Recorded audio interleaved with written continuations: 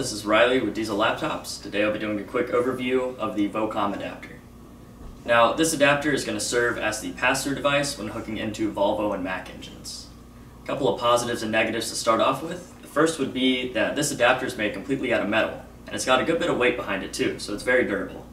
The second is going to be that this is the only adapter on the market that's capable of high-speed programming on Volvos and Macs. Any other adapter will just be at normal speeds.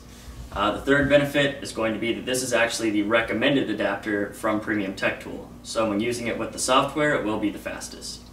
Now, some negatives about this adapter. Like I said earlier, every other adapter on the market is capable of normal speed programming. So, is the price difference from this adapter to everything else on the market really worth that high speed capability? In my opinion, I don't think so, but you may have a different opinion.